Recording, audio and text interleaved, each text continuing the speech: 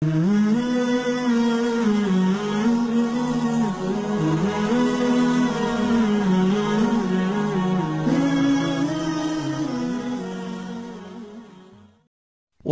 أحسن قولا ممن دعا إلى الله وعمل صالحا وقال إنني من المسلمين. السلام عليكم ورحمة الله وبركاته.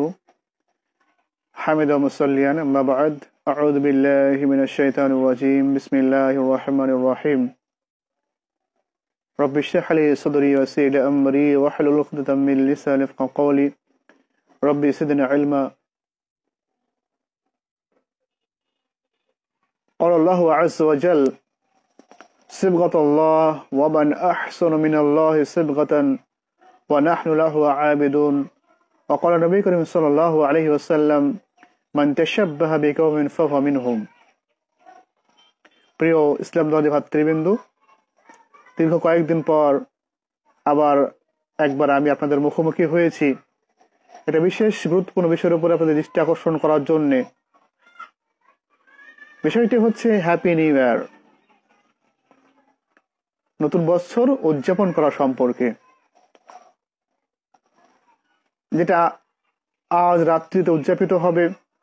এই রাত্রিতে আবারও কিছু নামধারী মুসলিম নিজের আদর্শ রীতি নীতি ধর্মকে ভুলে গিয়ে অমুসলিমদের আদর্শ নীতিগুলোকে নিজের মনে করে উদযাপন করবে, আবারও একবার মুসলিম হয়ে অমুসলিমের পরিচয় দেবে। আমরা সকলে লক্ষ্য করি একটা জিনিস, বিশ্বের মধ্যে যত ধর্ম রয়েছে প্রত্যেক ধর্মের একটা নিজস্ব বলে কিছু রয়েছে, একটা রুলস রয়েছে, একটা আদর্শ নীতি রয়েছে, এবং প্রত্যেক ধর্মের বিশ্বাসীরা সেই নিজস্ব জিনিসগুলোকে আঁকড়ে ধরে রয়েছে এবং তারা তাদের সেই আদর্শ রীতিনীতির উপরে প্রতিষ্ঠিত রয়েছে, এক্সেপ্ট মুসলিমরা ছাড়া। এদের কিছুই নেই, আসল নিজস্ব বলতে কিছুই নেই। তাই তারা কখনো তো খ্রিস্টান হয়, কখনো তো ইহুদি হয়, কখনো তো হিন্দু হয়, কখনো তো বৌদ্ধ হয়। যখন যে ধর্মের অনুষ্ঠান আসে মুসলিমরা সেটাই পালন করে।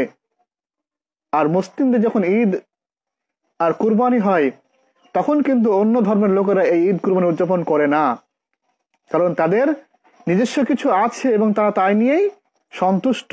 কিন্তু মুসলিমরা এত বেওকুফ, এত মূর্খ জাতি যে এরা নিজের যে আদর্শ, নিজের যে রীতি নীতি সেগুলোকে ত্যাগ করে অন্যের আদর্শ নিয়ে মেতে রয়েছে, এবং তারা মনে করে যে এগুলো হচ্ছে একটা সাংস্কৃতিক জিনিস বা সংস্কৃতির একটা অঙ্গ। এটা আসলে তা নয়।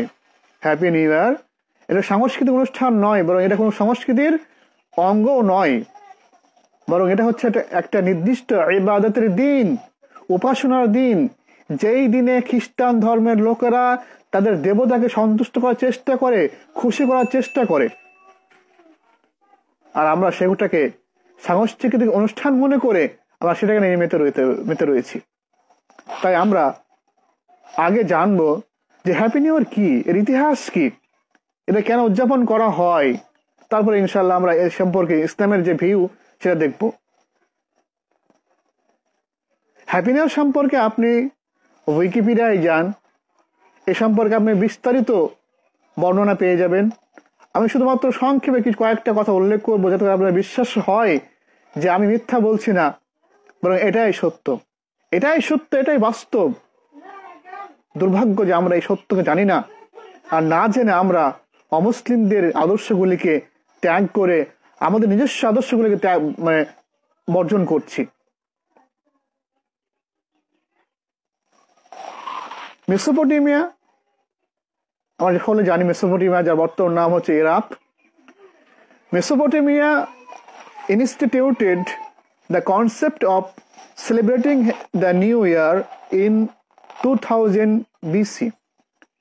মিশর নয়, মেসোপটেমিয়া হচ্ছে ইরাক, যেটা 2000 খ্রিস্টপূর্বাব্দে সর্বপ্রথম এই নিউ ইয়ার উদযাপন করার ধারণা তৈরি করেছিল, জারি করেছিল। তারা বলেছিল যে এখন থেকে আমরা নিউ ইয়ার বা নতুন বৎসরকে উদযাপন করব, এটা আদেশ তারা জারি করেছিল। The early Roman calendar designated March 1st as the new year, আর সেই মতে রোমান ক্যালেন্ডার মার্চ মাসের প্রথম দিনকে চয়ন করেছিল যে এই দিনটাকে উদযাপিত করা হবে নিউ ইয়ার হিসাবে বা নতুন বছর হিসাবে। তো মেসোপটেমিয়া ইরাক আদেশ জারি করলো, সেই আদেশকে সমর্থন করে রোমান আর্লি ক্যালেন্ডার একটা দিন নির্ধারণ করলো যে এই দিনে হ্যাপি নিউ ইয়ার উদযাপিত হবে। The calendar had just 10 month beginning with March. ওই সময় রোমান ক্যালেন্ডার মাত্র 10টি মাস ছিল। যার প্রথম মাস ছিল মার্চ মাস, সেজন্য তারা মার্চ মাসকেই উদযাপনের জন্য চয়ন করেছিল, বেছে নিয়েছিল। আলহামদুলিল্লাহ, আরবি ক্যালেন্ডার বা আরবি মাস প্রথম থেকে 12টা, এর কোনো পরিবর্তন নেই। এটাই প্রমাণ করে যে ইসলাম হচ্ছে সবচাইতে পুরাতন ধর্ম।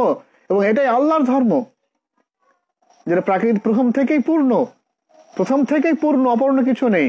কিন্তু ইংলিশ যেটাকে নিয়ে আমরা আজ গর্ববোধ করি, সেটা কিন্তু অপূর্ণ ছিল। তার 10টা মাস ছিল, আর প্রথম মাস ছিল মার্চ মাস। সেজন্য তারা এই দিনটাকে উদযাপন পালন করত। এরপরে তারা যে মাস ছিল 10টি মাস, সেই 10টি মাসকে তারা ক্রমিক সংখ্যা অনুযায়ী সাজিয়েছিল। যেরকম ভাবে সেপ্টেম ইজ ল্যাটিন ফর 7। সেপ্টেম যে শব্দটা, এটা ল্যাটিন ভাষায় বলা হয় 7-এর জন্য, 7 নম্বর, অর্থাৎ 7 হচ্ছে 7। তারপরে অক্টোবর হচ্ছে ল্যাটিন ভাষাতে 8 নম্বরকে বলা হয়। নভেম ইজ 9, আর নভেম্বরকে ল্যাটিন ভাষাতে 9 বলা হয়। আর ডিসেম ইজ 10, আর ডিসেমকে ল্যাটিন ভাষাতে 10 বলা হয়। তো এরকম ভাবে ক্রমিক সংখ্যা অনুযায়ী তারা এই 10টি মাসকে সাজিয়েছিল। এরপরে Roman legend usually credited their second king Numa Pompilius with the establishment of the month of January and February. এরপরে রোমান দ্বিতীয় সম্রাট নোমা পাম্পালিয়াস প্রথম আরো 2টি মাসকে তৈরি করলেন। সে 2টি মাস কি ছিল? জানুয়ারি আর ফেব্রুয়ারি। লজিক কি বলছে? যে 10টি মাস আগে থেকেই আছে, আর সেগুলি ক্রমিক সংখ্যা অনুযায়ী পরপর রয়েছে। তো লজিক কি বলছে? যে পরবর্তীতে যে 2টি মাস তৈরি করা হলো, জানুয়ারি আর ফেব্রুয়ারি, এই দুটিকে কোথায় আনা হবে? শেষে। কেননা সেপ্টেম সমান 7, তারপরে অক্টো 8, নভেম 9, ডিসেম 10, তো ক্রমিক সংখ্যা অনুযায়ী হয়ে আছে। তো উচিত কি ছিল?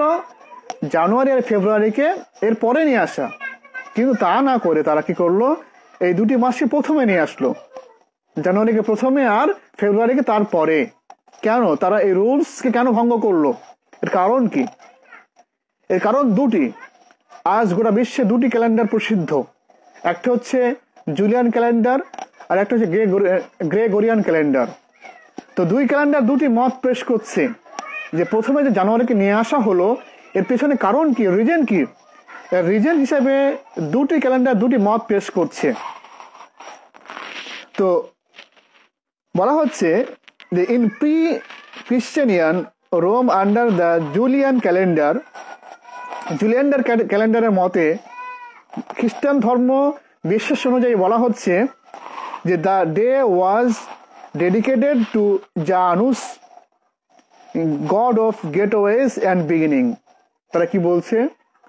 যে জানুয়ারিকে এই জন্য প্রথমে নিয়ে আসা হয়েছে যে এটা তাদের গড জানুসকে উৎসর্গ করার জন্যে। এই দিনটাকে তাদের গড জানুসকে উৎসর্গ করার জন্যে।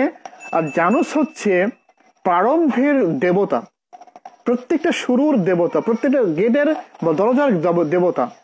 তাদের বিশ্বাস ছিল যে আমরা যদি এই দিনটাতে আমাদের দেবতা জানুসকে খুশি করতে পারি, যে প্রারম্ভের দেবতা, আর এই প্রথম দিনটা যদি প্রথম দেবতা খুশি হয়ে যায়, যিনি সব কিছুর শুরুর দেবতা, বিগিনিং এর দেবতা, তাহলে পরবর্তী যে দেবতাগুলো আছেন তিনি অটোমেটিক রাজি হয়ে যাবেন, খুশি হয়ে যাবেন। তো তারা প্রথম দেবতা, মানে শুরুর যে দেবতা, বিগিনিং এর যে দেবতা জানুসকে খুশি করার জন্য জানুয়ারিকে প্রথমে নিয়ে আসলো।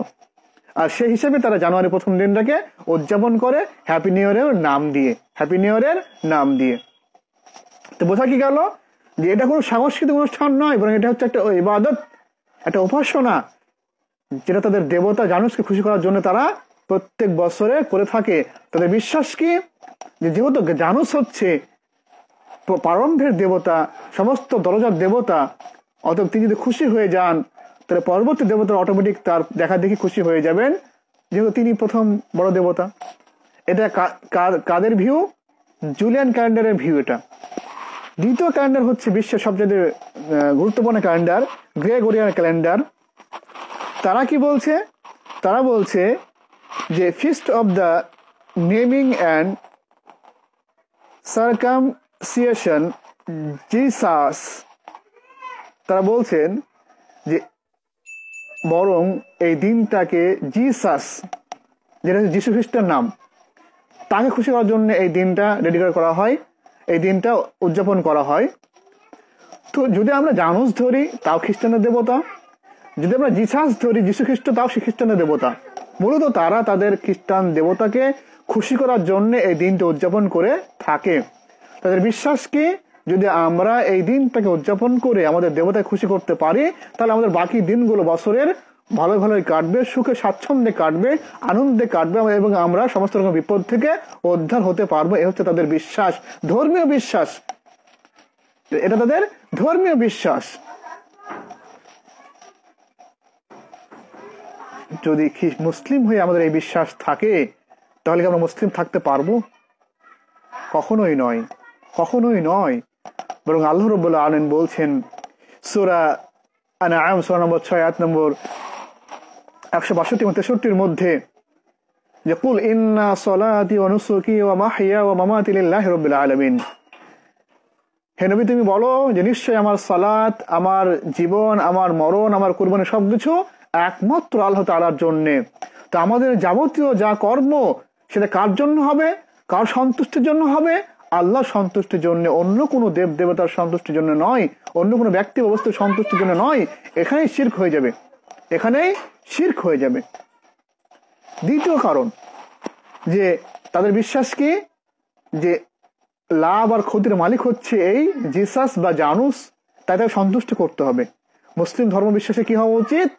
আল্লাহ রাব্বুল আলামিন বলছেন সূরা আনআম সূরা নম্বর 6 নম্বর 17 এর মধ্যে, যে ওয়াইন ইয়ামসাসকাল্লাহু বিদুররিন ফালা কাশিফা লাহু ইল্লা হুয়া, যদি আল্লাহ কোনো ব্যক্তির কোনো ক্ষতি করতে চান, যদি আল্লাহ কোনো ব্যক্তির কোনো ক্ষতি করতে চান তাহলে আল্লাহ ছাড়া কোনো ব্যক্তি সেই ক্ষতিকে আটকাতে পারবে না। ওয়াইন ইয়ামসাসকা বিখাইরিন ফাহুয়া আলা কুল্লি শাইইন কাদির, আর আল্লাহ যদি কোনো ব্যক্তির কোনো ভালো করতে চান, কল্যাণ করতে চান, সেক্ষেত্রেও তিনি সর্বশক্তিমান। তো লাভ ক্ষতির মালিককে একমাত্র আল্লাহ রাব্বুল আলামিন, অন্য কোনো দেব দেবতা নয়। যদি আপনি এটা মনে করেন যে লাভ ক্ষতির মালিক হচ্ছে জিসাস বা জানুস, তাহলে আপনি মুসলিম থাকতে পারছেন না, আপনি মুসলিম থাকতে পারছেন না। অতএব এই শিরকে বর্জন করতে হবে, আপনার ইমানকে পরিবর্তন করতে হবে, আপনার ইমানের সংশোধন নিয়ে আসতে হবে, আপনার ইমানের মধ্যে আপনার ইমানকে পরিশুদ্ধ করতে হবে। আর দ্বিতীয় কথা হচ্ছে যে মুসলিমদের একটা আদর্শ রয়েছে, নীতি রয়েছে। কোনো মুসলিমের জন্য জায়েজ নয় যে সে অন্য কোনো ধর্মের আদর্শ রীতিকে লালন পালন করবে বা তার দেখা দেখি দিন উদযাপন করবে, এটা তার জন্য জায়েজ নয়। আল্লাহ রাব্বুল আলামিন বলছেন সূরা মাইদা সূরা নম্বর 5 আয়াত নম্বর 51 মধ্যে, যে ইয়া আইয়ুহাল্লাযীনা আমানু লা তাত্তাখিযুল ইয়াহুদা ওয়ান নাসারা আউলিয়া, হে ইমানদারগণ তোমরা কখনোই ইহুদি খ্রিস্টানদেরকে বন্ধুরূপে গ্রহণ করবে না। বা'দুহুম আউলিয়া ও বা'দিন, তারা একে অপরের বন্ধু। দেখুন কত সুন্দর কথা আল্লাহ তাআলা বলছেন। বিশ্বের মধ্যে যত ধর্ম রয়েছে মুসলিম বাদ দিয়ে, যত ধর্ম রয়েছে প্রত্যেক ধর্ম কিন্তু একে অপরের বন্ধু। মুসলিমদেরকে ধ্বংস করার ক্ষেত্রে, ইসলামকে ধ্বংস করার ক্ষেত্রে তারা সকলেই এক, তারা সকলেই এক। অতএব আমাদের জন্য বৈধ নয় যে আমরা মুসলিমদেরকে বাদ দিয়ে, মুসলমানদেরকে বাদ দিয়ে অন্য কোনো ধর্মের লোকদেরকে বন্ধুরূপে গ্রহণ করব এবং তাদের রীতিনীতি আদর্শকে আমরা আমাদের জীবনে বাস্তবায়িত করব। এটা আমাদের জন্য বৈধ নয়। যদি এরকম আমরা করি তাহলে আমাদের কিয়ামতের জন্য আমাদেরকে আফসোস করতে হবে। আল্লাহ তাআলা বলছেন যে ওমা ইয়াতাআল্লাহু মিনকুম ফাইন্নাহু মিনহুম, তোমাদের মধ্যে যারা ইহুদি খ্রিস্টানদেরকে বন্ধুরূপে গ্রহণ করবে কিয়ামতের মাঠে তাদের সঙ্গেই উঠবে। অর্থাৎ যারা ইহুদি খ্রিস্টানদের আদর্শকে নিজের জীবনে বাস্তবায়িত করবে বা উদযাপন করবে তারা মুসলিমদের সঙ্গে হাসর হবে না, তাদের হাসর হবে ইহুদি খ্রিস্টানদের সঙ্গে, অমুসলিমদের সঙ্গে। অন্যত্র আল্লাহ রাব্বুল আলামিন বলছেন যে সূরা মাইদা সূরা 5 আয়াত নম্বর 57 মধ্যে যে ইয়া আইয়ুহাল্লাযীনা আমানু লা তাত্তাখিযুল্লাযীনা ইত্তাখাযু দীনাকুম হুজুওয়া ওয়া লাঈবান, হে ঈমানদারগণ, ওই সমস্ত ইহুদি খ্রিস্টান, ওই সমস্ত কাফেরদেরকে তোমরা কখনোই বন্ধুরূপে গ্রহণ করবে না যারা তোমাদের ধর্মকে, তোমাদের দ্বীনকে ঠাট্টা বিদ্রুপ মনে করে, তোমাদের ধর্ম নিয়ে ঠাট্টা বিদ্রুপ করে, ঠাট্টা তামাশা করে, মজাক করে, কখনোই তোমরা তাদেরকে বন্ধুরূপে গ্রহণ করবে না। আজ ইহুদিরা আমাদের ধর্ম নিয়ে ঠাট্টা বিদ্রুপ করছে না, আমাদের বিশ্বনবী মুহাম্মদ মুস্তাফা সাল্লাল্লাহু আলাইহি ওয়াসাল্লামকে নিয়ে বিভিন্ন সময় বিভিন্ন রকম কার্টুন তৈরি করছে না, সিনেমা তৈরি করছে না, তারা ইসলামের সম্মানে আঘাত হারার চেষ্টা করছে না। এরাই তো তারা যারা ইসলামকে প্রতি মুহূর্তে অপমানিত করার চেষ্টা করে, লাঞ্ছিত করার চেষ্টা করে, ইসলামের শ্রেষ্ঠ নবী হযরত মুহাম্মদ মুস্তাফা সাল্লাল্লাহু আলাইহি ওয়াসাল্লামের জীবন নিয়ে, তার আদর্শ নিয়ে ছিনিমিনি খাওয়ার চেষ্টা করে। এরাই তো তারা। আর আমরা সেই সমস্ত লোক যারা আমাদের বিশ্বনবী হযরত মুহাম্মদ মুস্তাফা সাল্লাল্লাহু আলাইহি ওয়াসাল্লামের জীবনকে নিয়ে ছিনিমিনি খেলতে চাই, ইসলামের আদর্শ নিয়ে ছিনিমিনি খেলতে চাই, তাদের আদর্শকে আমরা আমাদের জীবনে আনতে চাচ্ছি বা নিয়ে এসেছি, এখন আমাদের মধ্যে রয়েছে। আমরা কোন মুসলমান, আমরা কোন নবীর উম্মত? আর আমরা মুখে বলি যে আমরা আশিক রাসূল, আমরা রাসূলকে ভালোবাসি। এই ভালোবাসা, এর নাম ভালোবাসা? এর নাম ভালোবাসা নয়। বরং এমন প্রত্যেক ব্যক্তি যে রাসূলের দুশমন, সে আমারও দুশমন, সে আমারও শত্রু। তাকে শত্রু মনে করতে বন্ধুরূপে গ্রহণ করা যাবে না। অতএব কোন অমুসলিমদের আদর্শকে আমাদের জীবনে কখনোই আনা যাবে না। বরং রাসূলুল্লাহ সাল্লাল্লাহু আলাইহি ওয়াসাল্লাম বলেছেন যে মান তাশাব্বাহা বিকওমিন ফাহুয়া মিনহুম, যে ব্যক্তি যে গোত্রের সাদৃশ্য অবলম্বন করলো কাল কিয়ামতের মাঠে সে তাদের সঙ্গেই উঠবে। সহিহ আবু দাউদ হাদিস নাম্বার 4031। অতএব কখনোই কোনো অন্য কোনো ব্যক্তি বা ধর্মের সাদৃশ্য অবলম্বন করা যাবে না। আপনি মুসলিম, আপনাকে ইসলামের আদর্শই পালন করতে হবে, অন্য কোনো আদর্শ আপনার জীবনে আনলে চলবে না। বরং রাসূলুল্লাহ সাল্লাল্লাহু আলাইহি ওয়াসাল্লাম এও বলেছেন সহিহ আবু দাউদ হাদিস নাম্বার 1134 মধ্যে যে কাদিমান নবী করিম সাল্লাল্লাহু আলাইহি ওয়াসাল্লাম আল মদিনাতা, যখন রাসূলুল্লাহ সাল্লাল্লাহু আলাইহি ওয়াসাল্লাম মক্কা থেকে মদিনায় হিজরত করলেন তখন দেখলেন যে লাহুম ইয়াওমান ইয়ালআবুনা, যে মদিনাবাসী নির্দিষ্ট দুটি দিনে উদযাপন করতো, আনন্দ ফুর্তি করতো। রাসূলুল্লাহ সাল্লাল্লাহু আলাইহি ওয়াসাল্লাম জিজ্ঞাসা করলেন যে মা হাযান ইয়াওমানে, এই দুটি দিন কি, এর কি বিশেষত্ব রয়েছে, এর কি গুরুত্ব রয়েছে, তোমরা এই দুটি দিনকে কেন চয়ন করেছো? তখন তারা বলল ক্বালু কুন্না নালআবু ফীহিমা ফিল জাহিলিয়াতে, আমরা এই দুইটি দিনে জাহিলিয়াতের যুগ থেকে উদযাপন করে আসছি, আনন্দ ফুর্তি করে আসছি। তখন রাসূলুল্লাহ সাল্লাল্লাহু আলাইহি ওয়াসাল্লাম বললেন যে ইন্নাল্লাহা ক্বাদ আবদালাকুম বিহিমা খায়রাম মিনহুমা, নিশ্চয় আল্লাহ রাব্বুল আলামিন তোমাদের যে এই দুটি দিন রয়েছে এর চাইতে অধিক উত্তম দুটি দিন দিয়েছেন। তোমরা সেই দুটি দিন উদযাপন করবে, আনন্দ ফুর্তি করবে। সেই দুটি দিন কি? একটা হচ্ছে কোরবানির দিন আর একটা হচ্ছে ঈদের দিন। এই দুটি দিন ছাড়া তৃতীয় কোনো দিন নেই ইসলামে যেই দিন আপনি আনন্দ উৎসব করতে পারবেন, উদযাপন করতে পারবেন। আপনার জন্য বৈধ নয়, আপনার জন্য জায়েজ নয়। যদি আপনি এই হাদিস শোনার পরেও তৃতীয় কোনো দিন উদযাপন করেছেন, তার মানে আপনি আল্লাহর যে উত্তম উপহার আপনি গ্রহণ করলেন না। কি বললেন? যে আল্লাহ রাব্বুল আলামিন তোমাদেরকে এই দুই দিনের পরিবর্তে এর চেয়ে অধিক উত্তম দিন তোমাদেরকে দিয়েছেন, তুমি সেটা গ্রহণ করো। এটা মুসলিমের জন্য অপরিহার্য যে সে আল্লাহর উপঢৌকনকে গ্রহণ করবে, আল্লাহর উপহারকে কবুল করবে। অতএব যদি আমরা মুসলিম হই তো অবশ্যই আল্লাহ যে দুটি দিন আমাদেরকে দিয়েছেন সেই দুটি দিনকে কবুল করতে হবে। এই দুটি দিন বাদ দিয়ে অন্য কোনো দিনে উদযাপন করা আমাদের জন্য বৈধ বা জায়েজ হবে না। পরের কথা হচ্ছে, যেহেতু আমরা মুসলিম, আমাদের কথা কি হবে, আমাদের কাজ কি হবে? আল্লাহ তাআলা বলছেন সূরা বাকারা সূরা নম্বর 2 আয়াত নম্বর 138 এর মধ্যে যে সিবগাতাল্লাহ, যারা মুসলিম তারা কি বলবে? যে আমরা আল্লাহর রঙে রঙিন হয়ে গিয়েছি, আমরা আমাদের জীবনে আল্লাহর রংকে বাস্তবায়িত করেছি, আমরা আমাদের প্রত্যেকটা কর্মে আল্লাহর রংকে গ্রহণ করে নিয়েছি। ওমান আহসানু মিনাল্লাহি সিবগাতান, আর আল্লাহর রং ব্যতীত কার রং অধিক উত্তম রয়েছে? আল্লাহর রং সবচেয়ে উত্তম রং। অতএব আমাদেরকে আল্লাহর রঙে রঙিন হতে হবে, অন্য কোনো রং আমাদের জীবনে আনলে চলবে না, অন্য কোনো রঙে রঙিন হলে চলবে না। সে ইহুদিদের রং হোক, খ্রিস্টানদের রং হোক, হিন্দুদের রং হোক, অন্য কোনো ধর্মের রঙে রঙিন হওয়া যাবে না, বরং আল্লাহর রঙকে গ্রহণ করতে হবে। আল্লাহর আদর্শ, রীতি নীতি, তার যে বিধিবিধান সেগুলিকে গ্রহণ করতে হবে, অন্য কোনো ব্যক্তির বা অন্য কোনো ধর্মের আদর্শ রীতি নীতিকে গ্রহণ করা চলবে না। এবং আমাদের বক্তব্য কি হবে? ওয়ানাহনু লাহু আবিদুন, আর আমরা একমাত্র আল্লাহর উপাসনা করি, আল্লাহ ছাড়া অন্য কোনো ব্যক্তি বা বস্তুর উপাসনা করি না। সর্বশেষে একটা উর্দু শের বা কবিতা বলবো, যেটা খুবই গ্রহণযোগ্য, মানে খুবই গুরুত্বপূর্ণ এই সম্পর্কে। উর্দু কবি বলছেন যে ওয়াদা মে তুম হো তামাদ্দুন মে হুনুদ, এহি ও মুসলমান হে জিসে দেখকর শর্মা ইহুদ। ওয়াদা মে তুম হো, আমরা জন্মগত মুসলমান, আমরা জন্মগত মুসলমান। তামাদ্দুন মে হুনুদ, কিন্তু আমাদের কৃষ্টি কালচার সব হিন্দুদের মতো, আমাদের কৃষ্টি কালচার সব হিন্দুদের মতো, আমাদের জন্ম থেকে মৃত্যু পর্যন্ত সবকিছুই হয়ে গিয়েছে হিন্দুদের মতো, আনুষ্ঠানিকতার মধ্যে পরিপূর্ণ হয়ে গিয়েছে। আমাদের জন্ম দিবস হিন্দুদের থেকে নেওয়া, মুসলমানদের খানা হিন্দুদের থেকে নেওয়া, এগুলো হিন্দুরা করে না, কিন্তু আমাদের যে উৎসব করা সেটা আমাদের তার থেকে নেওয়া।